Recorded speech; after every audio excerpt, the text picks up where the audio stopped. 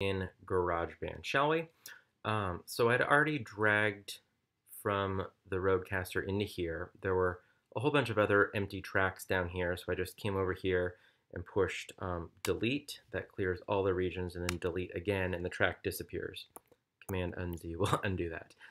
By default, and I can rename this, this will be like the main mix, mix left. See, I move that to the left, and then mix right, and I'll move that all the way to the right. So the Rodecaster will give you 1 and 2. The first two you'll see are the stereo mix, and I'll just mute those. I push the letter M, and it will mute. Shortcuts are awesome in GarageBand. And then I just listen to the people. Solo, guess what I'm going to push? S. You got it. Good job. Hi, and welcome to our... Right, I verify this is Mark, double click here, and it was called like something something 1. And then, kind of zoomed ahead and found a spot. Tell me what your goal is. Program like the one we Solo. ran earlier. Yep, that's Amy. Double click Amy. So I already took the time. I kept the first 6 tracks. I like to keep these because the waveforms are way bigger than down here. So it actually, if I zoom way in, I can actually see much better. My eyes are right up here. I'm not looking down here. So if I want to come in and like edit right before Amy talks, like if we listen, well, our goal, right? You hear that? That's no good. So I can actually, with my eyes up here, get nice and close to right before she talks.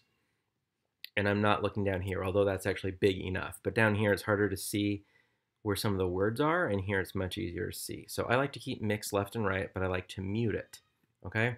And then let's say I want to start editing. So I listen to this in real time, right? So I added the theme song.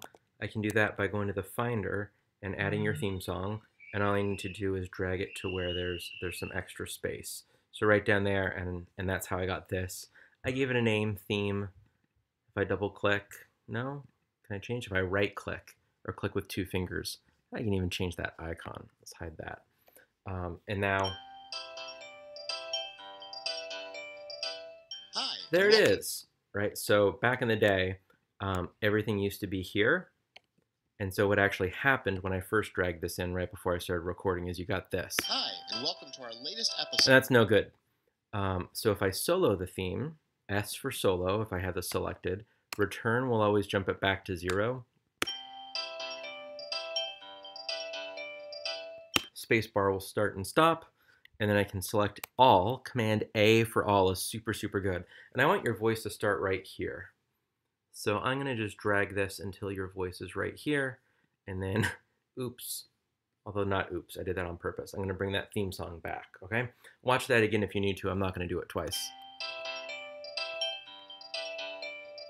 Hi, and welcome to our latest Yeah, episode. right? That's awesome. And then this automatically fades this file. I'll make sure you get this file. Of remarks and reflections. And I'm going to listen. Offering insight. So I'd listen. If you stumble over everything, I'm going to cut that. Let me show you how to do that. When Amy starts talking, there's actually that lip smack. Opportunities to try problems that their own children have engaged with during the year. Welcome, everybody. Hi. Hi. Hello. Thanks for joining. Let's actually know it's here. It was like at the minute mark, right? So I'm not going to go through the whole darn thing, but I do know that this is bothering me. Well, and so I'm going to come in here. I can just pinch with my fingers. You know that thing where you like do the forced perspective and you're like squishing someone's head? It's that gesture where your fingers on the trackpad and I just pinch to zoom down to make it really small, or pinch open to zoom it really close together. I was right around the minute mark. Where was that? There it is, 1:14. And so I'm going to zoom in a little bit more and get right here. My favorite way to edit in GarageBand is to Command A for all. So every region, every file is selected, and then Command T for split. Are you ready? You ready for the magic? Command T. It split it. Do you see how this is a file and this is a file? Let me Command Z to undo. So this is one region, Command T, and then I have this selected. And then all I would need to do is move this a little bit here. So here it is without the smack. Your team achieve that. well, our goal for the Right, here it is with before I moved it. well, our That's no good. This is much better. Achieve that. Right? well, our goal for the program, like the one we ran. And then if we didn't like that, depending on how picky you want to be, I'll start right before she talks. I always wanna keep this part solid and delete to the left. So Command A for all, Command T for cut, and I'm doing that with my left thumb and left forefinger, and then I'm gonna drag over. So now, Our goal for the program, like the one we and maybe Command Z, I actually don't need for that. the program. All right, I can also Command Z it if I like that lip smack back. I'm gonna pinch my fingers together on the trackpad without clicking. And I've actually edited this. We actually had a really good run where there wasn't much edited, but I'm gonna give you kind of a before and after to show you what I would be looking for and the editing choices I did make. So I can click to drag. So I'm gonna click where there's space and then zoom in a little bit more. You can see I edited right here. So if I just click this bottom right corner, whatever's selected will keep going. So let's listen to what it was before I made that edit choice. So it was a great experiment. So, Right, I think it was just too long of a pause. And so let's see, here's what it does sound like with that edit. Great experiment. we'll try to make sure the prompt. Because what happened there? Let's really drag it in here a little bit more. So it was a great experiment. So, and by the way, I should add, I think we'll try to make sure the problems are actually accessible to anybody listening to this. Did you hear there was a couple false starts? People do that all the time. And that, for some podcasts, that's totally fine. For others, like for this one, I actually didn't want this first part of the response. So, and by the way, I should add, I think we'll try to make sure the problem. And so what I did is I ended up splitting it right about here. I would zoom way in, and again, my eyes are looking here at the muted left and right mix, not down at actually your voice, because it's much easier to see the waveforms up here, because it just ends up being bigger and louder up here. So it might have been like right there is when you started talking. Try to make sure or maybe right here. We'll try to. Maybe right there, actually. We'll try to make sure. Right, so if I start it here, listen to how clean that is. We'll try to make sure the problems are actually accessible.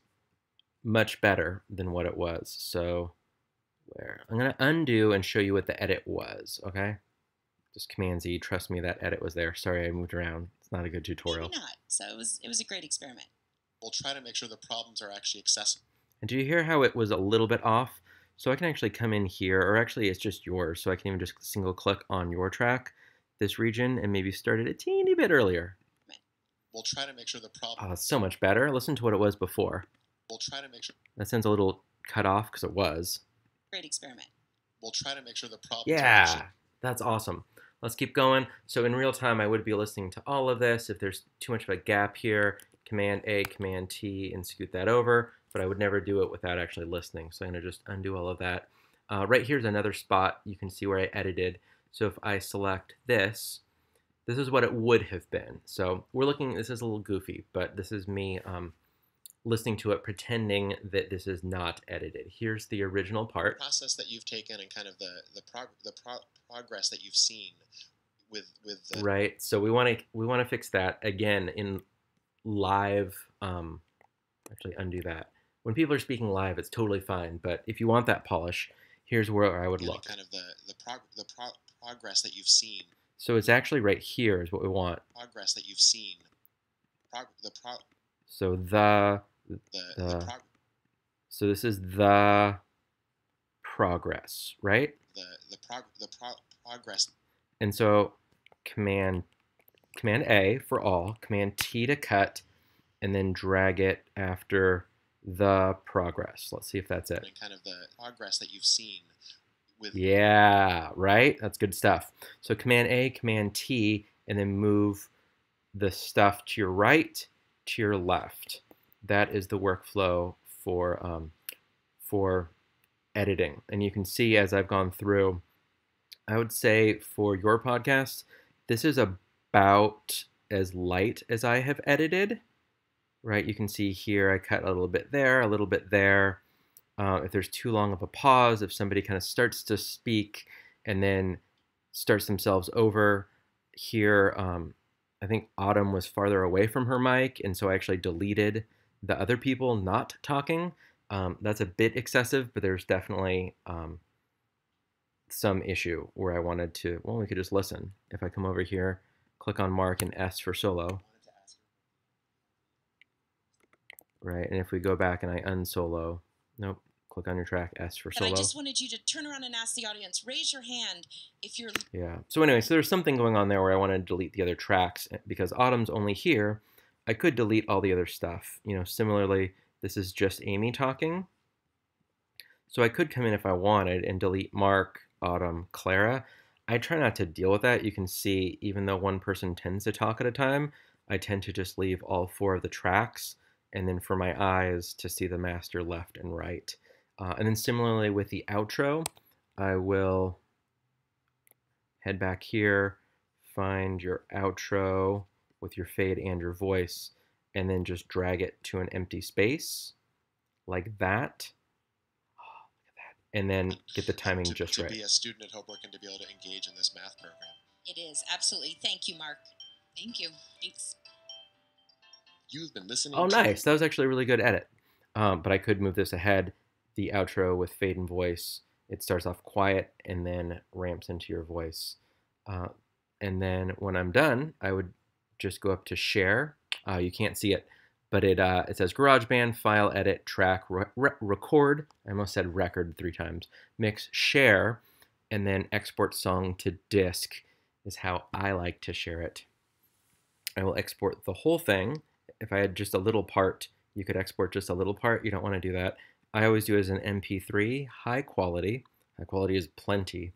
If you're doing a bunch of edits, it'll give you the date and the time.